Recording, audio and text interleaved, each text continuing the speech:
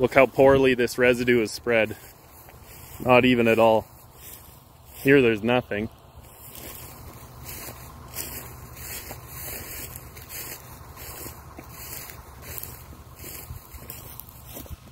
Nothing again. And then right beside it, look how thick that is.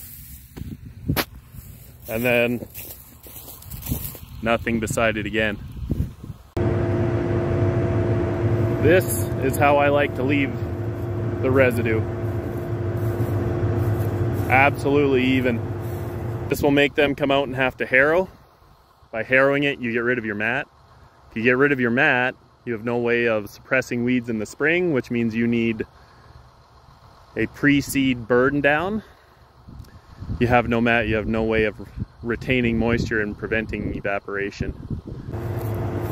And because we're always trying to build our mat, we actually have our knives pulled back some so we can get bigger pieces so we can start to make that mat. Then when we come through and seed, we're out seeding some fall cover crop, just some clover we're putting in after winter wheat.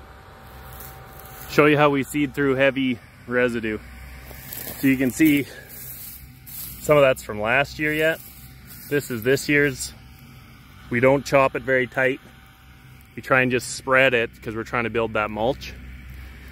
Then when we seed, we're pushing it away from here so we get a open spot for the seed to come up. But you can see in the middle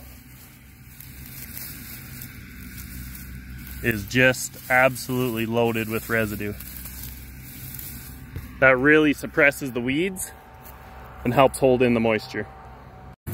That'll push out of the way.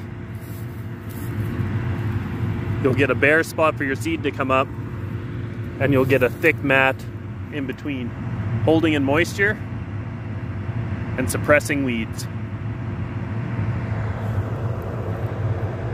No harrows needed. We're done here.